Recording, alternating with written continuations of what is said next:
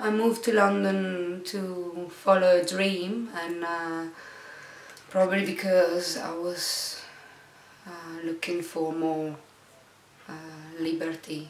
I'm an artist, and obviously the first thing the people try to cut off when they don't have the money to eat is probably the art.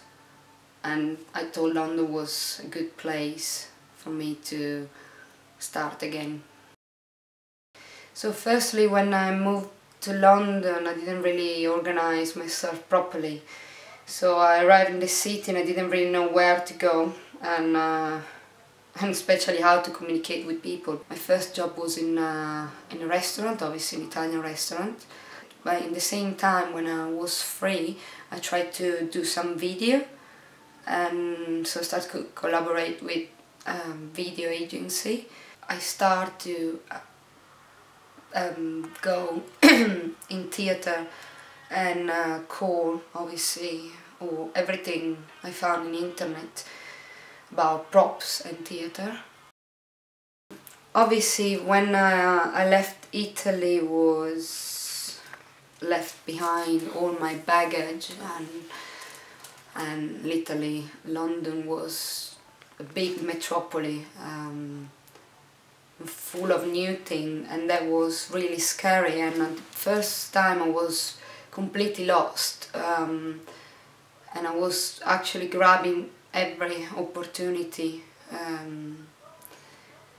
around me. Obviously, London is a really risky city, it's a really dangerous city, and my teeny tiny town, Colle Verona, picturesque, to compare to London is a paradise, because I didn't saw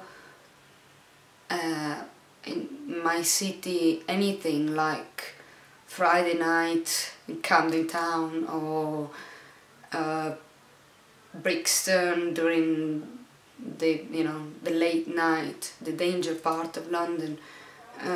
But at the same time, I was really curious to this new world, and I want to abandon like my past. So London was scary but interesting in the same time. It's like when you look at film horror, but at the same time you really like it, you want to see the end, but you cover your eyes. The thing I found, it was really funny, because it's something my mum repeated me constantly when I was little.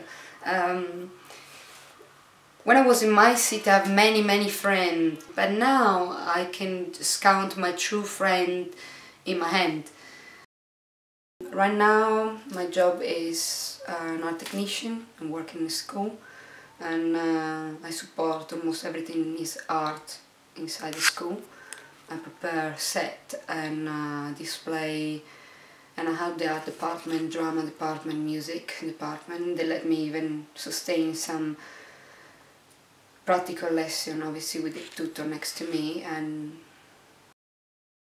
I hope all the rest of the Italian person in London, they found a way.